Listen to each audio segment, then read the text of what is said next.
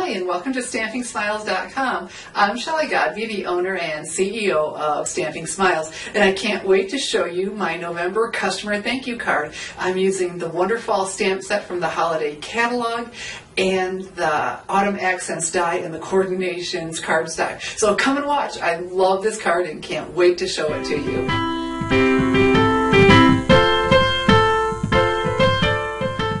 The Wonderfall stamp set is from the 2012 Stampin' Up! Holiday Catalog, and isn't this beautiful? All kinds of different patterns going on, typewriter print in plaid, and the wood grain and polka dots, and well, I would call that another plaid. And just so much fun bringing all these together. And so my challenge was to come up with a card that I loved, but wouldn't take me forever when I'm making a whole lot of them for my customer thank you cards. So let me show you what I did. Of course, it's so easy to look good when you use embossing. And I had the wood grain embossing folder from the Stampin' Up! Holiday Catalog as well. And so when we emboss with our Sizzix Big Shot, we need the multi-purpose platform opened up to tab 1, and I like to get this tab out of my way. And we need a cutting plate, and then my folder, I wanted to make sure I got it on this knot, this little strip that I have. I think it's only 1.5 inches. So put it on that knot, folder, cutting plate, and then a quick crank through. And what I love about this folder, oh, you know what I forgot to tell you? This is Coordinations cardstock. How cool is this? You can see the underlying color without me even doing embossing, and that's with the wood grain folder from the Holiday Catalog. And then my leaf, I'm going to do a die cut leaf, but before I die cut the leaf, I want to emboss it with, oh, this folder that is escaping me, the square lattice. With the square lattice, I thought, okay, because I didn't want just a die cut leaf, but again, the Coordinations cardstock.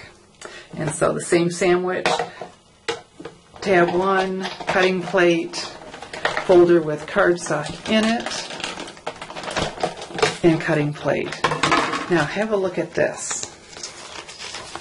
The color barely, very, very barely came through, but it came so much better on the embossing, on the wood grain with the same cardstock, with the wood grain on, oh, okay, Coordinations. Anyway, and so let's quickly, while we have the Big Shot out, I have the Autumn Accents die that coordinates with it, so the same shape leaves, okay, in the acorn. And so our sandwich is cutting plate, Big's die, and I want this gorgeous, gorgeous maple leaf. And so I'm going to put the side down, side that I like down, and then cutting plate. And so we'll just crank this through. And we've already seen what it looks like, so let me go ahead and put the Big Shot aside, and let's go ahead and finish this card.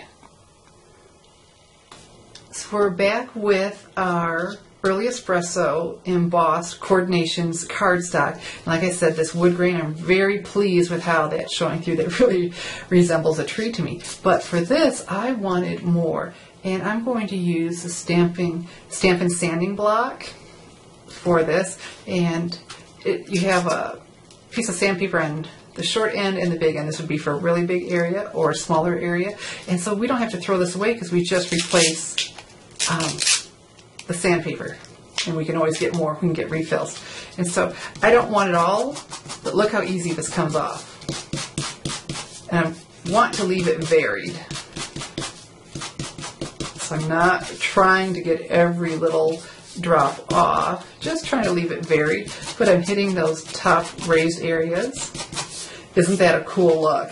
And when you do this, I have to tell you, it does make a bit of a mess. This wasn't much, but I was doing something with the green earlier, and the Dust Buddy just cleans that stuff up slick, so it's not in your way when you're trying to stamp.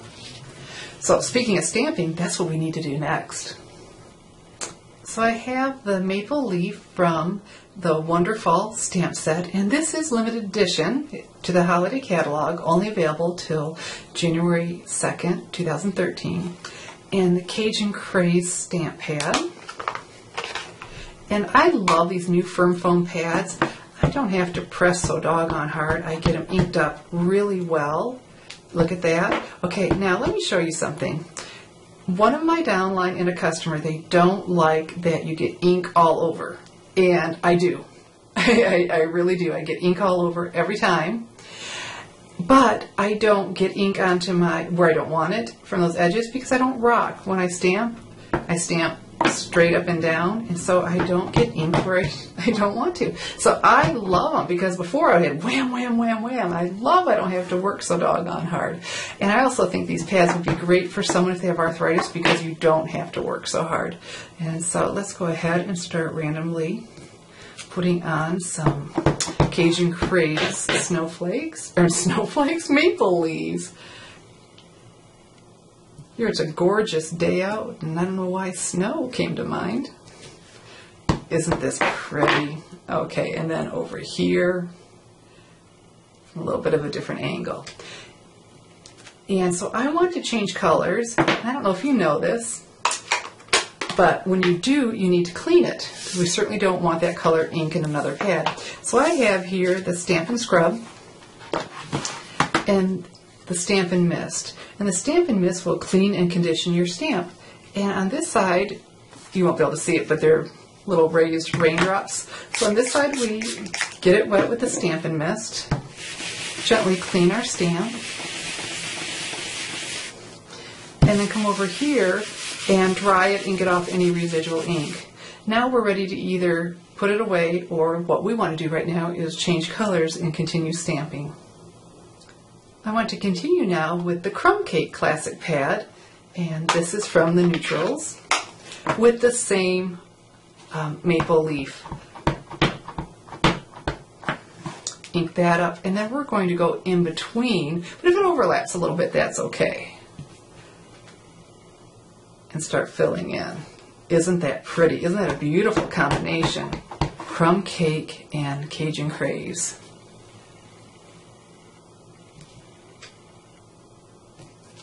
Yay. And then over here I need to catch just a little bit of it. Let's see, we want to change directions. We don't want them all go in the same direction. Fantastic. And then look, we add on our embossed. Isn't this pretty? It's all starting to come together. And of course we need to use mini glue dots for this. Mini glue dots because as much as I love snail adhesive, whenever there's texture that doesn't let the cardstock lay flat against cardstock, it just isn't going to stick well with the snail. So that's when we get out our super duper glue dots, and we don't want to touch them to take away from their extreme stickiness. We take it to the glue dot, right to it, or the paper to the glue dot. Here we go. And then our leaf. So I had that little area, but that was okay. My beautiful leaf right here. And here we are with the completed card. Some linen thread tied around in a bow around the stem of the leaf. Isn't that a sweet touch? But look how it coordinates with the Crumb Cake ink. Just so pleased with this card. And then inside, of course, some very vanilla cardstock and some coordinated stamping to bring it all together, and so we can see what we're writing too. And so this is the card that everyone who orders from me in November will get. You know, when they place their Stampin' Up! Order with me, either online or they call me or email me with it, and they'll get this card in the mail. But you know what? Even better yet, when you're in my virtual stamp club, you get a thank you card from me, but not just that, you get a free online stamping class. And if you enjoy cards that are quick to make but fabulous, you will love my club. I specialize in cards that are exactly that. Say it with me, fast yet fabulous. Because we're busy. We love to send cards that are beautiful, but we don't want to spend forever making them. And so for only a $30 order a month with a 6-month commitment, you get not only, of course, your Stampin' Up! Order of great products, but a thank you card from me and a free stamping class. Yay! So I invite you today to join the Stamping Smiles virtual stamp club, and you can get pretty thank you cards and stamping classes. So there we go. How about that? I'm Shelley Godby, teaching you how to create hand stamped smiles. Thanks for watching.